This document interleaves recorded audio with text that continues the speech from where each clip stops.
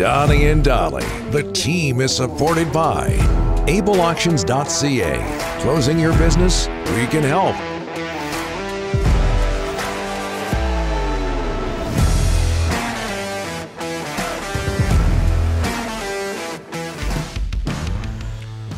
We're just waiting on NHL agent, hockey agent Dan Milstein. It is a Wednesday, and all of our guests, including Dan Milstein, are brought to you by the Alberni Power and Marine RPM Group, located in Port Alberni. Alberni Power and Marine, it's one of Vancouver Island's most trusted boat dealerships, the largest Mercury Marine dealership in Canada. Their service team just won for the fourth consecutive year a CSI, that's Customer Satisfaction Index score, above the national average. That's hard to do from what I understand, but they nail it year in, year out. Make your appointment today for the 2022 boating season at albernipowermarine.com. We're going to be joined now by Dan Milstein, part of the Gold Star Sports Management Group. He represents several National Hockey League players, including Andrei Vasilevsky, Nikita Kucherov. He also represents Evander Kane. Dan is Ukrainian, and as you can tell by that list I just gave you, he represents several Russian players in the National Hockey League. Dan, thanks so much for doing this, sir. How are you? Thank you very much for having me on, guys. Yeah, no problem at all. There's so much to talk about with you, Dan. I almost don't know where to begin, but let's go here. We understand your clients, and you've tweeted this out if I'm not mistaken, your clients are experiencing, your Russian clients in the NHL, experiencing a disturbing level of harassment right now.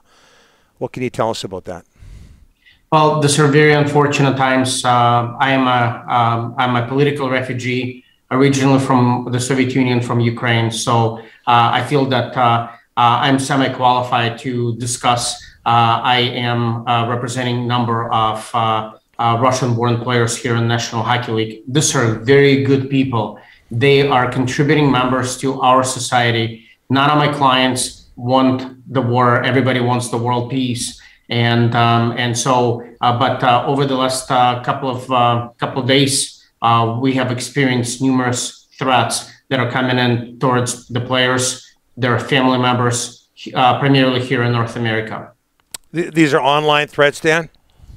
Online and also in person. Like, for example, we had in your neck of the woods, one of the players was, in a nice way, was told to pack his bags and go back home. And I'm being very nice by saying that. When you say our neck of the woods, are you talking about Vancouver? In the area, one of the visiting teams, the players I'm not naming the location, okay, but near within your region. Okay. Abbotsford. Dan, you're Ukrainian and represent several Russian NHL players, as we just talked about. What's that relationship like right now with what's going on? Well, it is very unfortunate. Once again, I want the world peace. My childhood home, where I lived for the first 16 years of my life, is being bombed as we speak right now. Innocent people are dying. And so, of course, I want the world peace. Now, I do speak Russian. Obviously, I represent numerous hockey players in the National Hockey League that are of a Russian descent.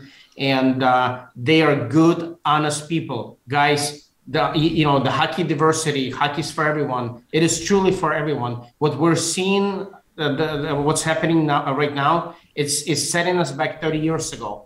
And so all I ask is that please look at those guys, no differently than you looked at them last week, last month, and stuff like that. They're good, honest people that are contributing members of our society here in North America and all over the world.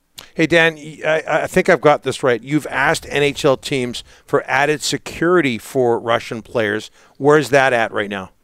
So we are extremely appreciative of the National Hockey League individual clubs and also with the local police departments all over the NHL.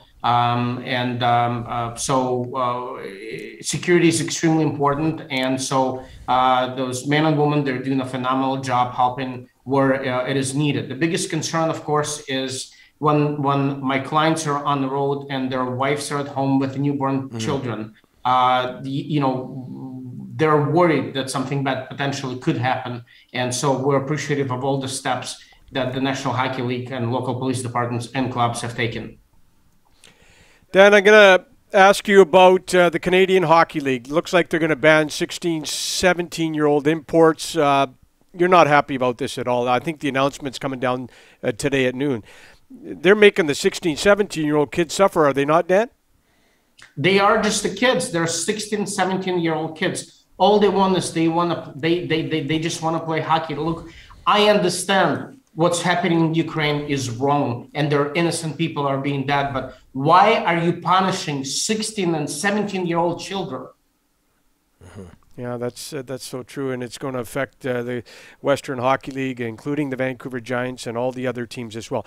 Dan, I got to ask you, you have the top Russian free agent. The Vancouver Canucks are very interested in Andrei Kuzmenko. Tell us about how that whole scenario is going to unfold and when he will sign with an NHL team. Well, kudos to Nikita Kucherov for identifying a top talent. He called me about 6 years ago and told me to look into Kuzmenko because Andrei showed an NHL quality skill. And so I've signed him. We've been working together for the last about 6 years or so. Now, with that said, Andrei is currently playing in the KHL. The playoffs began yesterday for him. We wish him well. Hopefully he goes on and wins the cup in Russia. And we really haven't been speaking to the NHL clubs. We do intend to interview people, and then he'll make a decision whether it's the right time for him to come out to the National Hockey League and or to stay in Russia for another, for the next contract. So don't expect anything soon. Very likely the conversations would take place sometime in May and June of this year. Okay, Dan, you got a Vancouver Canuck, their top pick from a couple of years ago, Danila Klimovich. He's playing in Abbotsford, second round last year. Dan, your thoughts on his development with the Canucks? Well, he loves every moment of it. Obviously, Danila is a quality player. We always knew that he was. Obviously, he had an opportunity, something that the next generation of Belarusian and Russian kids would be denied. I'm talking about obviously for the upcoming IHF tournaments, but Danilo had a great showing in Dallas at the U18s, the Worlds, and was drafted in the second round. Without the tournament, there was a great chance that he would have been he would not have been drafted in the last year's draft. So just think about it. The tournament put him on the map, and the next generation of kids is going to be denied. They're going to be denied this opportunity. So, with that said, he loves the Vancouver Canucks system. He's going through a great development, and hopefully, in the near future, within the next year or two, he will be a full-time NHL player. Someone who's not a kid, Alex Ovechkin. Dan, he's been criticized for not speaking out against Putin. Can you understand where he's coming from? I don't work with Alex Ovechkin, so I'd rather not make any comments in regards to him. Okay. Evander Kane, he's one of your clients. How would you characterize the time he's spent so far in Edmonton?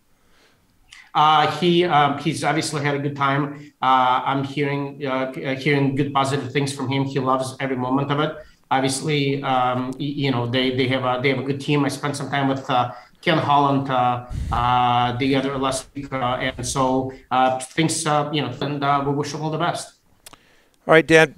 Before we let you go, you're Ukrainian. You're from there. You represent several Russian players. You know the area better than anybody I probably know. What's in the future for your homeland? I just hope that the war would end soon, and people would go back to normal lives.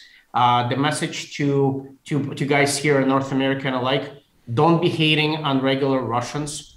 Talking about hockey, hockey is truly for everyone. You've been preaching and talking about the diversity, the hockey for everybody, but you are discriminating good, honest people only because they were born in Russia. And so that needs to stop. With that said, I wish for the world peace. I hope that the war ends soon and people go back to their normal lives, whether it's going to happen or how soon. I hope it's going to happen very soon. And I just hope for the world peace. Dan, next time you're on, hopefully you'll join us under more positive circumstances. All the best, my friend. Thank you, guys. Thanks for having me on.